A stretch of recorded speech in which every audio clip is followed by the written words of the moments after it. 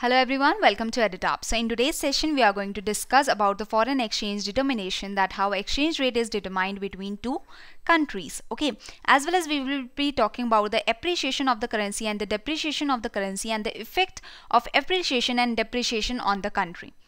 So now before starting with the topic, there is a big announcement from EduTap that we are celebrating 5 years of trust with our students, and we are providing 45 plus 5% off on all the courses, and you can use the code 5 years to avail this offer. This is valid till 23rd January 2022.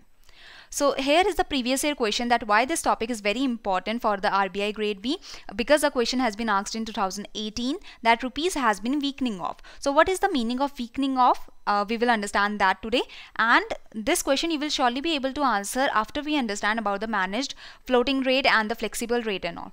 So now starting with the foreign exchange determination. See, this is the topic which we will understand briefly before going forward to the appreciation and depreciation.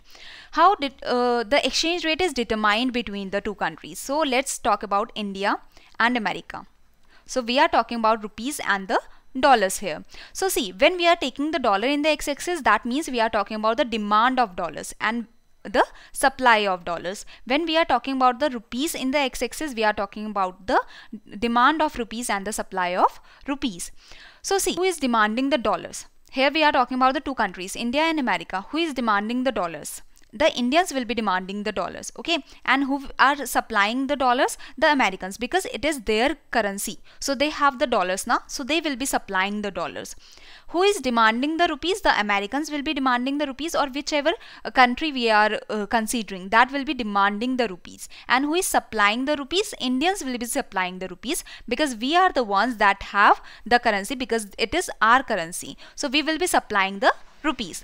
So see, here we have understood the demand and supply. What we are talking about dollars if it is in the x-axis, and rupees if it is in the x-axis. So why are Indians demanding dollars? Okay, because we want to import from the America, that's why we are demanding the dollars, or we want to go to their country to travel.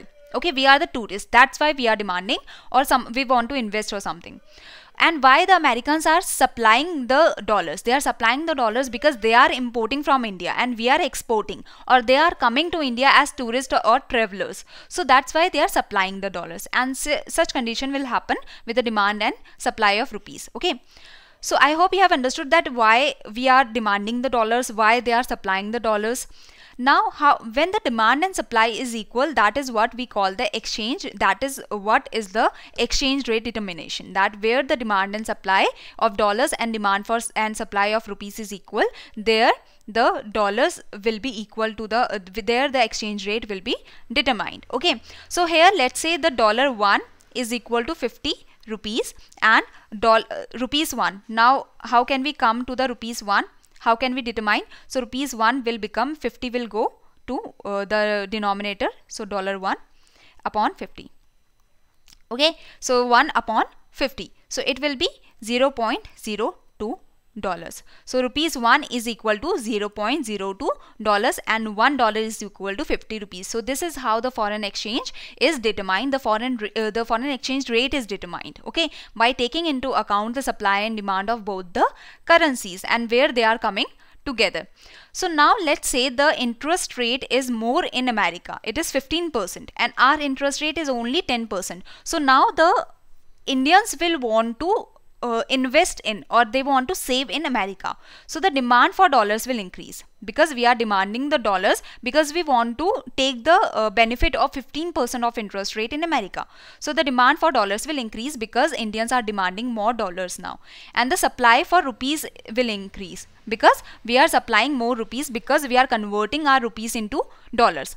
So when the supply of rupees is increasing, you see here the demand is changing and there the supply will change. Okay, so both the exchange will go together. So here the demand is increasing of dollars, the demand for dollars is increasing, and here the supply for rupees is increasing because we are converting our rupees into dollars. So what will happen here? What is happening? The dollar has become, now the dollar has become $1 equal to 70 rupees, and here it has become rupees 1 equal to $0.01. So that is rupees 1 has become $0.01 dollars, and $1 has become 70 rupees. So can you tell me that which currency has appreciated and which currency has depreciated? So now we are getting more rupees in $1. We are giving more rupees in $1. That means the dollar has appreciated. The dollar has appreciated. And our currency, that is the rupees, has depreciated. Because now for ₹1 we are getting $0.01. That is, before we were getting $0.02 for 1 rupees, but now we are getting less of the dollars. Okay, so in appreciation, what happens that the currency that has appreciated, so here the $1 was for ₹50, so in $1 they were getting 50 rupees. They were getting 50 rupees. Okay, let's say this is 50 rupees. But now for $1 they are getting 70 rupees. So that is, they are getting more of the goods. Okay, they were only able to get 5 goods before, but now they will be able to get 7 goods if per good is 10 rupees. So now for $1 the currency has appreciated. That means they can buy more in our country for $1. Depreciation means that, like ₹1 was $0.02, but it was getting 2 of the small goods before, but now ₹1 has become $0.01.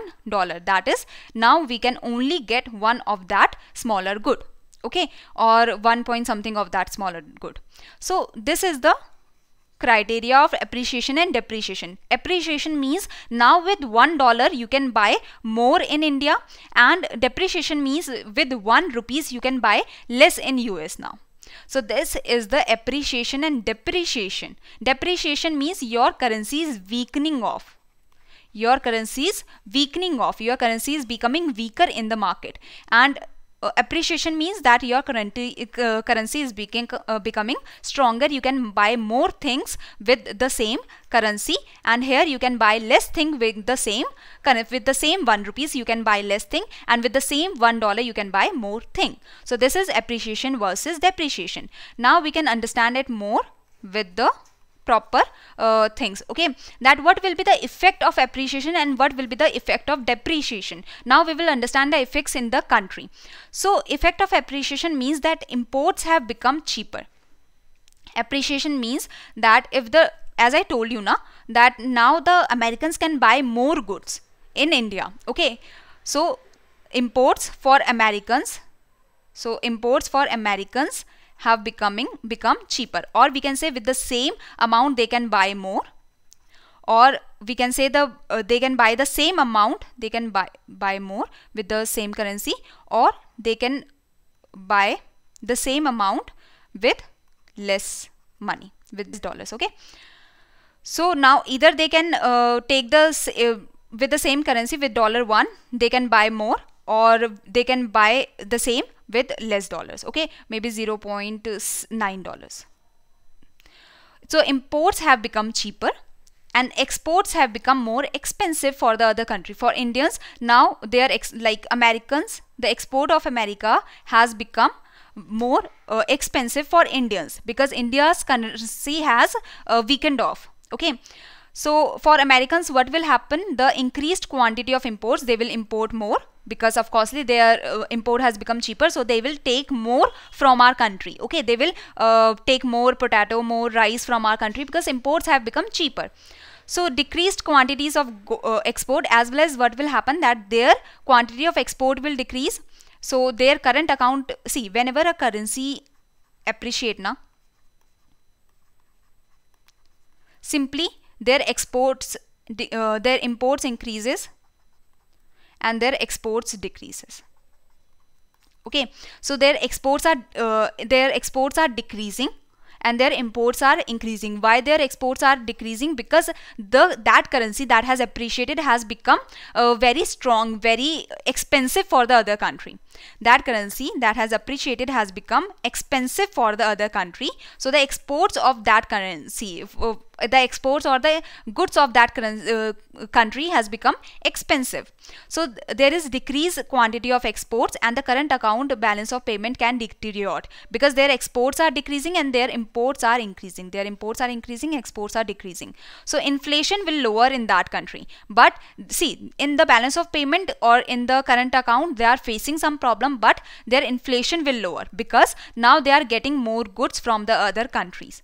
From India, we can say they are getting more goods, so the inflation will lower in that country.